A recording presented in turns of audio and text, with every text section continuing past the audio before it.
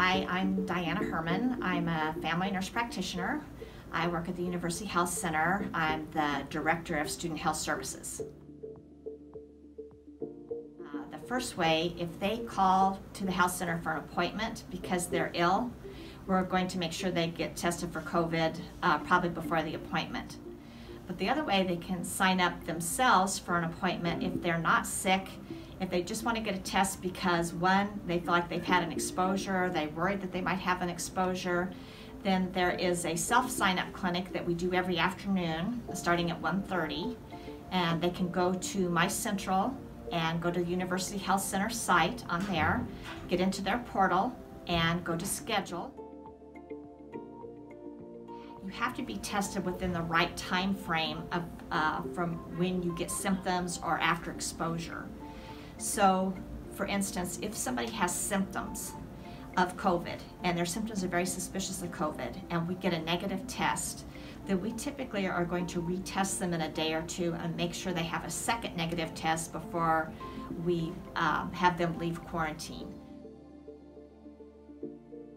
The day that they've scheduled that appointment, they come over to our tent on the outside of the building. It's on the west side of the Student Health Building. They just walk up, we swab their nose. The swab does not go very far in their nose, probably about 1.5 inches.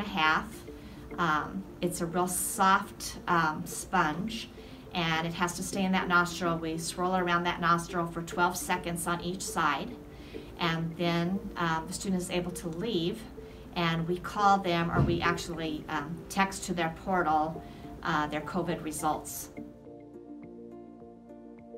So they should stay in quarantine until they get their results back.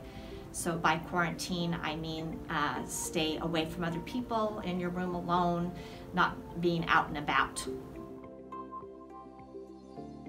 They're supposed to quarantine for 10 days after the last time they were exposed.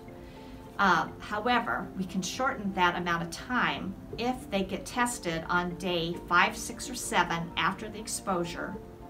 Then they can come out of quarantine on day 8. So they're only in quarantine 7 days instead of 10. One of the main ways, if you have a concern that you have COVID or want to be tested for COVID, is to go to the communication form. We call it the COVID communication form, and it also is found in the patient portal. People can always call the office at 660-543-4770, and we will try and answer your questions.